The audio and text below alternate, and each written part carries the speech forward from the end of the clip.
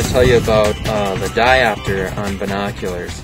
The reason why this is important is because not everybody's eyes have the exact same power in each eye. Sometimes one eye is slightly different than the other. So you have to have a way to compensate for that because you've got two barrels, and so that's what the diopter does, is it allows you to custom tune the binocular to your eyes. And the way you do that, on this particular binocular here, this has got a center focus, and it also has a center diopter mechanism. If you pull the focus knob out like that, you'll notice that you've got an indicator down here, and you can turn that to adjust the binocular for your eyes.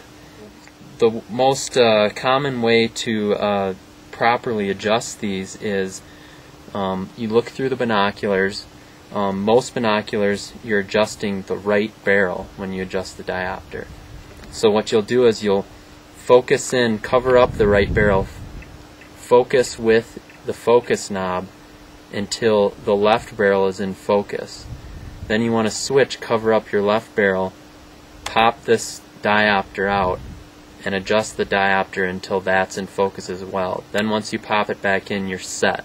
And then no matter where you focus, the binocular is going to be tuned in for your eyes. I found it useful when we do that too, when you're adjusting this focus and setting it, pick something distinctive to focus on, something sharply defined, and many times I'll try to choose something at a typical distance that I might be looking at out in the field.